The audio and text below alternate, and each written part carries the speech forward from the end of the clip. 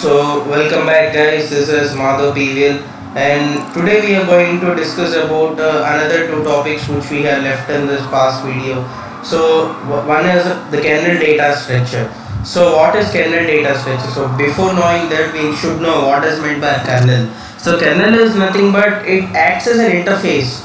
So it acts as an interface in between this user interface and in this memory interface, right? So let us just be clear. So kernel is nothing but it is a low level programming language which will act as an interface in between this user program and the hardware control. So basically this is a definition which we can just get in some books. So the kernel is a computer program at the core of a computer's operating system that has a complete control over everything in the system. It is a portion of an operating system code that is always resident in the memory and facilitates interaction between the hardware and the software components. Yeah, so let us just be clear. So what is a kernel data structure? So the kernel will get a lots of processors and it will also get some lot of programs to run, right? So the lot of programs running in a same state will just create some confusion. So kernel has a three types of tables where it will just store the data in three different types, that is process table, file table and vnode and inode table. So the kernel stores and organizes a lot of information. So it has a data about which processes are running in this system. So their memory requirements, files in use, etc. To handle all these three important structures are used. These are process table, file table and vnode inode information. So basically let us just get in deep, let us know what are all these three.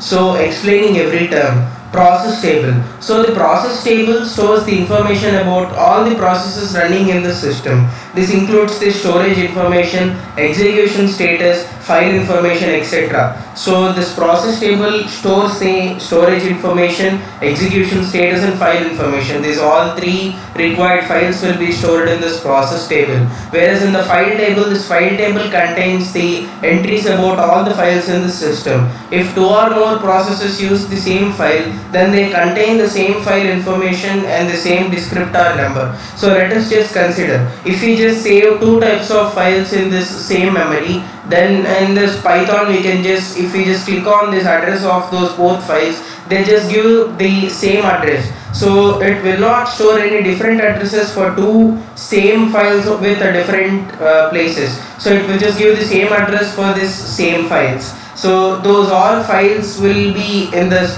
file table, and vnode inode table are the references to the storage system of the file and the storage mechanisms. They connect the hardware to the software. So vnode and inode tables will just give us instructions to how to just store the data. So the storage mechanisms will be explained by this vnode and inode tables. And then let us just know what is a sleep and awake.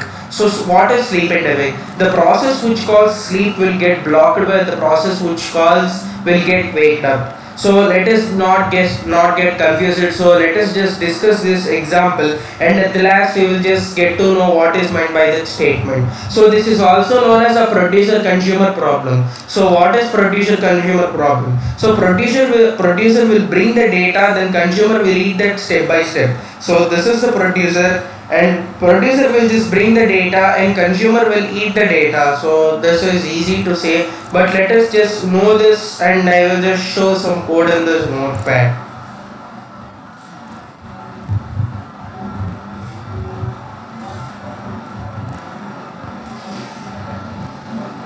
So this is a basic code about this producer and consumer problem. So I was just designing the slots in this buffer, and then I was just deciding this count value as 0, and then this is a code for this producer and it doesn't have any return type, and this is item which is a type of integer, and then while true, this is for the purpose of the recursion of the loop. Then item is equal to producer item, so we will just take this input and producer will produce an item. So if count doubly equal to n, if the buffer is full, then producer will sleep. So if basically buffer is nothing but it is just a stack. So if stack is full, then producer doesn't have any other works like So if the stack is full, then producer will just get into sleep, right? So this is about this second line. And then insert item. So this item will just get inserted into the buffer if it is if count not equal to n, and then count is equal to count plus 1, so count gets incremented. So if count double equal to 1, then the producer will wake up. So if consumer, if there is at least one item in the buffer, then wake up consumer. So consumer should eat the whole data in this buffer. So not even a single data should remain in this buffer. So if count double equal to 1, that is if at least one item in this buffer is still remain, then it will just wake up the consumer to just eat even that one part also. So now let us just consider this consumer. So item, int item, while true, this is for the purpose of this recursion.